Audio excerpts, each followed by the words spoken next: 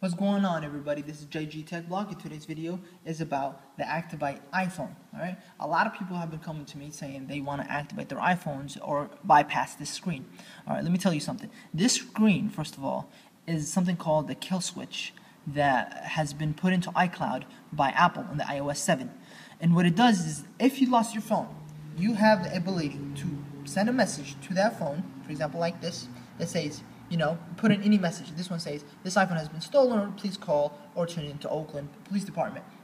Alright, this kill switch feature they put in, then after that screen, after you swipe in, is going to say activate iPhone. And it's request the name, the username of the Apple user and their password.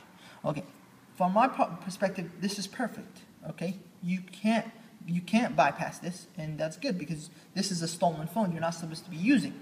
A lot of people right now, they're trying to figure out a way to bypass this. Let me tell you right now, stop wasting your time.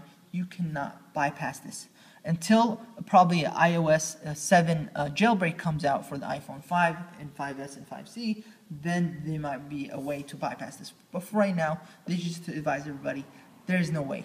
There is no way at all. Some people say, well, you know what? You can downgrade it back to the iOS 6 and then do it and bypass it that way. That is not the case. You cannot downgrade the iOS 7 to the iOS 6. That's not possible. Only if you were on the iOS 7 beta.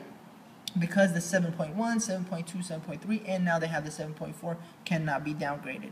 Alright, so now that you know that you cannot get through the activate iPhone kill switch that they've implemented, this is my recommendation for people. If you're buying a phone, make sure that the iCloud account is deleted. Alright, make sure that if you're buying a phone, they go into iCloud, they press delete account, and they put in their password and delete it. Okay?